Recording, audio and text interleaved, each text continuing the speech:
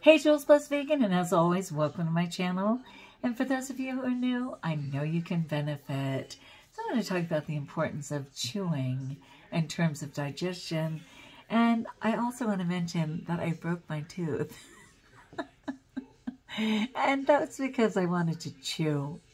Oh my gosh, I was just literally eating diced banana and pineapple, and somehow that fork came up and my tooth broke.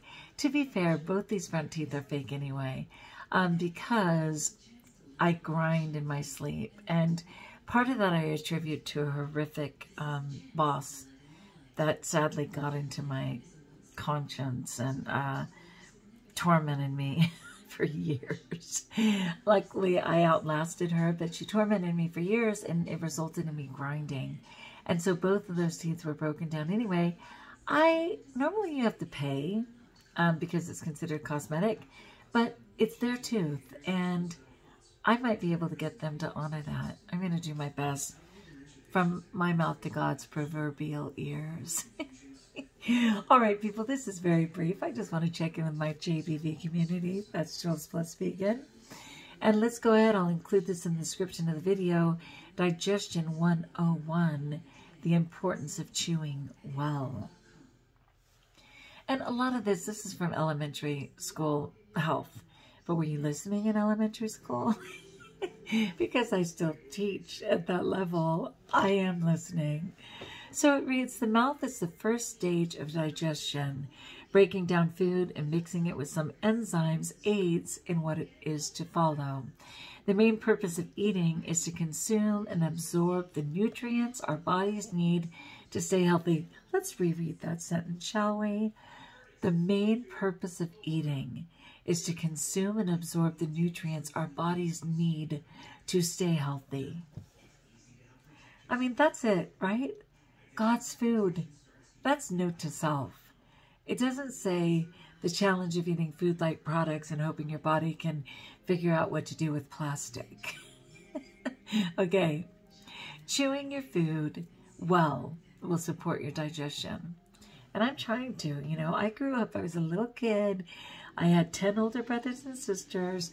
A lot of the boys were over 6 feet at 12 years old, 13 years old.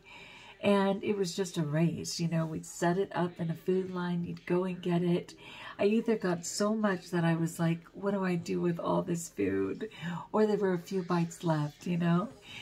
So even as a teacher, I mean, we literally get like 20 minutes for lunch. So everyone just scarfs down. The children scarf down, throw away half of it. You know, it's just like, I'm happy to drink smoothie as my lunch because I can drink much faster than I could eat. My salads can take me 45 minutes. Come on, who can relate? For real. So it says a full complement of teeth, well aligned with healthy saliva flow and healthy jaw joints, are also central to achieving the optimal first step for digestion. The physical process of chewing food in your mouth helps to break down larger particles of food into smaller particles, increasing the surface area and making it easier for nutrients to be broken down for absorption. And part of my problem, and it's so sad because I never had a cavity in my whole life. I was so blessed, right? And I was a Crest kid.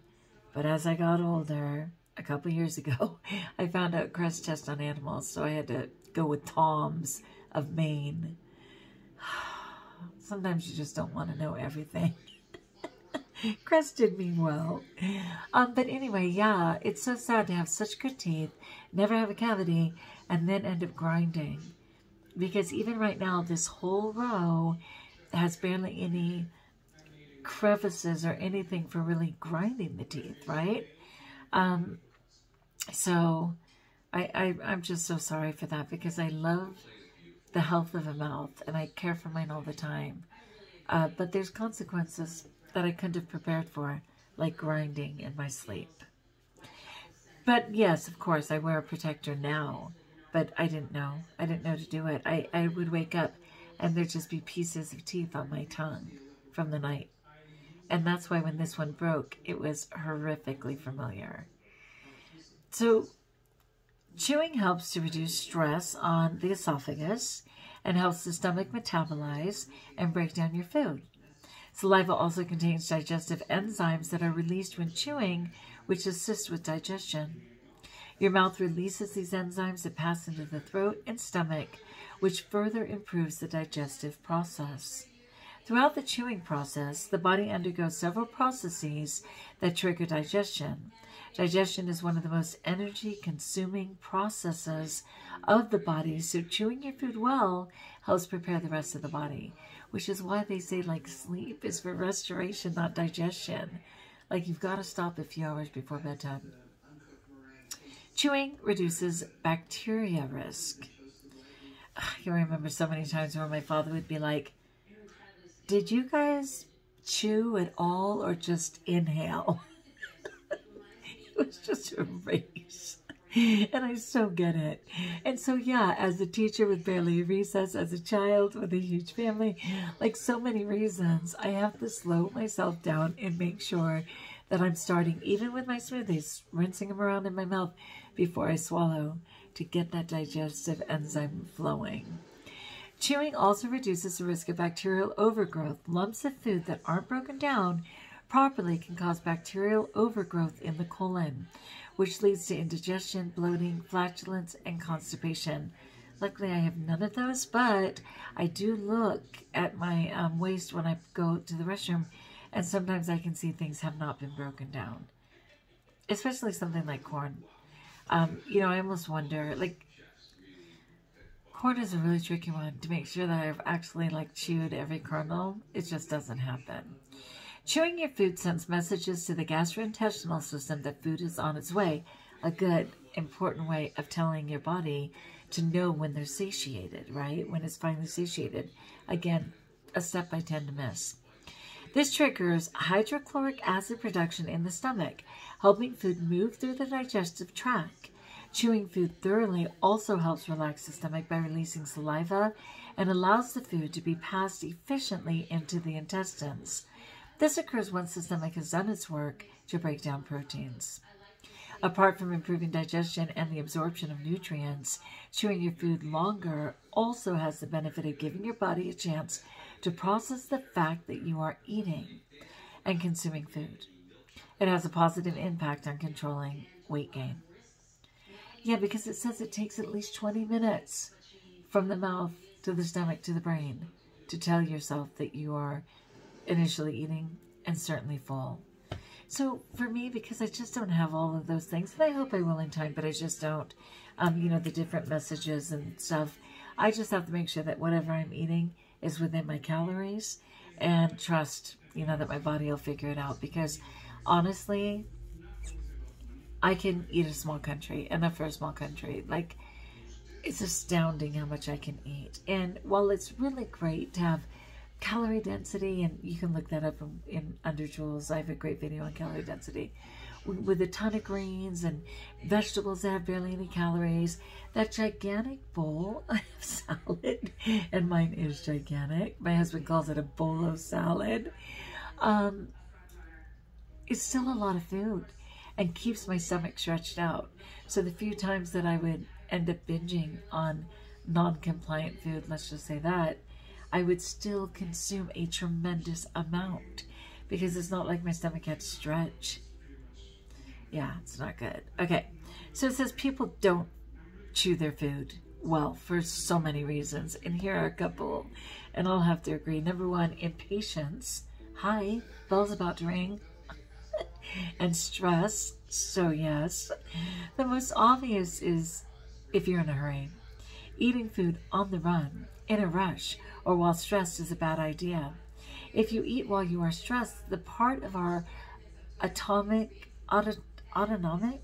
nervous system called the sympathetic nervous system, the fight and flight reaction, also reduces blood flow to the digestive tract, so you are less likely to absorb the nutrients. That is interesting and sad. You gotta think about that. Number two, poor bite. Missing teeth or teeth that are poorly aligned reduce your ability to chew effectively. While this is not something people are usually conscious of, it just doesn't feel right. And subconsciously, It's not an easy or pleasant feeling. So eating quickly is an easy way out. Compare the 2 sets of teeth from patients to see which would be easier to eat. Yeah, and they've got some teeth right here. But see, yeah, that's kind of my story. Like, I've been noticing that I've been chewing on one side, and I know it's because these bottom teeth are grinded, you know? And I believe me, I am not, I even had said to the dentist, so what are you going to do? Like, pull out all my teeth? Am I going to be having dentures when I've cared for my mouth my whole life? And he's like, no, no, no, believe me, no. When I tell you these things, it's not detrimental. He's seen detrimental. My mouth is not that. And luckily they have some new techniques where they will not have to pull more teeth. You know, they'll just be able to strengthen the ones I have. Bring it on. Okay, jaw joints, right? The temporomandibular or jaw joint, let's go with jaw joint, is located just in front of the middle ear and separates the jawbone, which is the mandible, from the skull, which is the temporal bone. I still get that because I will wake up with so much pain in this area from grinding, which I so get. What separates these bones is a disc, a pressure-bearing structure that is ideal for taking load, free of nerves or blood vessels. A clicking jaw joint, which I've never had, indicates that the disc is out of place, and the click you hear when opening or chewing is the sound of the disc actually going into and out of place. Scary. Let me know if you guys are familiar. People are aware of it as a clicking jaw joint, and it's referred to as an anteriorly displaced disc with reduction. The disc displacement is reduced or goes into place, but only momentarily. When a disc is out of place as you chew, there can be compensations made in one of those, maybe to eat quickly before the jaw gets too tired. Hey, I get it. I totally get it.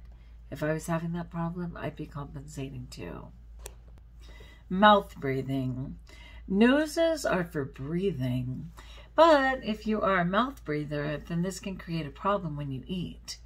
It is socially unacceptable to eat with your mouth open, poor form to say the least. Ideally, you should breathe 8 to 12 breaths per minute through your nose, which is not only good for your general health, but also allows you to chew food slowly.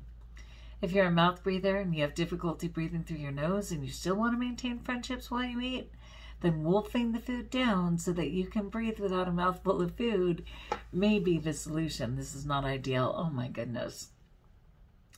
I've always had trouble breathing through my nose. I mean, it's funny though, when I'm asleep and I'm calm, I naturally just breathe through my nose all night long. But during the day, like, I did just inhale and exhale through my nose. I can do it. It's just not my first choice. I usually inhale through my mouth. But I do have grace when I eat, so I don't know. Okay, worn teeth. The shape of the tooth and the way the upper and lower teeth meet makes for an extremely effective cutting or masticatory tool. Masticatory, which means breaking it down. They're just soft. They're just soft at this point. So a well-functioning, well-balanced masticatory system, otherwise known as your mouth, is an essential first step in good chewing and good digestion. Often the appearance of the teeth and mouth can give a clue as to the underlying digestive problems like indigestion, reflux, and heartburn. And praise God, with a plant-based eating, I have none of that. But, and again, you can look up in my search, it's called GERD, G-E-R-D, right? And my, acid reflux, it was literally so bad, I would have acid coming out of my nostrils. I would literally, trying to breathe from all that acid reflux. I even got an adjustable bed for the acid reflux. That is why I got it. So I could sleep sitting up and pray that I wouldn't wake up. But that was all from dairy, sugar, crud. So bad. Chewing your food from an early age, together with consuming a nutrient-dense diet, is vital for creating enough space For all the 32 teeth we have evolved to have, 16 teeth in the upper and 16 in the lower. That includes wisdom teeth. So for me, not only did these wisdom teeth never come down, but I don't even have to in the lower. I never did. So that's interesting. The size and shape of your mouth determine the size and shape of your upper airway, which in turn affects your ability to breathe well and sleep. Which, who has control over that? Nobody. Now, I still have Invisalign on, and you can see all the junk glued to my teeth. And I'm still wearing those and will be wearing them for, I don't know, 6 more months. But that's pulled my teeth together, and it actually has started to align my teeth in a way that they hadn't been. I mean, with so many kids in my family, a couple of kids got, you know, braces if they really needed them. But otherwise, we had great smiles and nobody cared about the rest. And just, you know, as an adult, at the halfway mark of my life, I decided, why not, you know? So yeah, I'm grateful to be pulling my mouth together. All right, super interesting. What did you guys think? It is so important, I know, to slow down and get that saliva and digestive enzymes going. It's part of my goal, and I think I'm doing it. What's great about raw vegan is that, at least for me, I can't help but slow down. I cannot get through that bowl of salad any faster. Now, a lot of people juice, and some people obviously do their smoothies and stuff, and of course you can get a bunch down very quickly. But I like having to chew, you know? I really do. I like chewing my breakfast, my lunch, and my dinner as much as possible.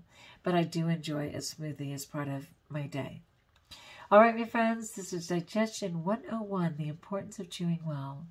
I'll put it in the description of the video. Like if you like doing this, if you haven't, subscribe. Let me know in the comments below how I may support you. And until we talk again, keep chewing. And know that you're blessed.